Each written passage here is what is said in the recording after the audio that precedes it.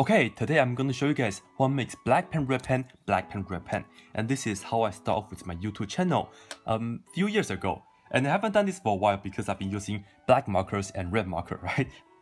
Anyway, let's do an easy one, and you guys know it from the thumbnail. I will show you guys how to prove this property of the improper integral, the integral from 0 to infinity f of x dx, okay?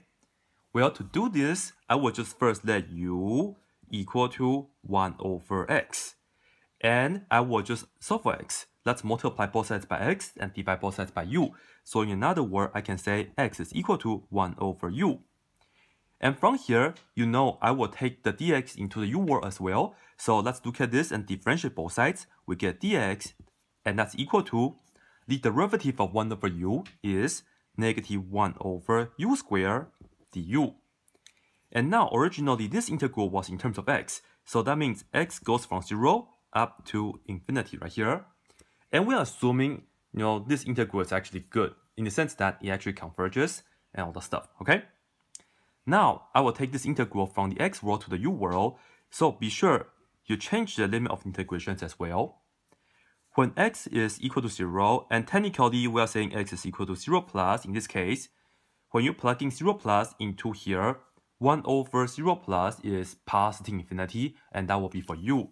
So we will have u goes from positive infinity up to, when you plug in infinity into here, 1 over infinity is 0, so that will be the upper limit for this integral right here. So u is equal to 0 right here. And then inside here we have f of x. The x is now 1 over u, so we have f of 1 over u like this, right? And the dx is that, so we can just say we will multiply this by negative 1 over u squared du. And then, of course, we can just clean things up a little bit.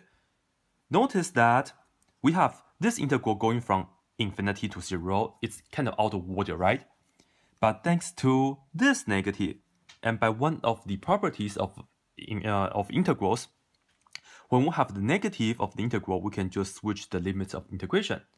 So in another word, this is actually the same as the integral from 0 to infinity, and no more negative here, okay? Because this negative helps us to turn this around.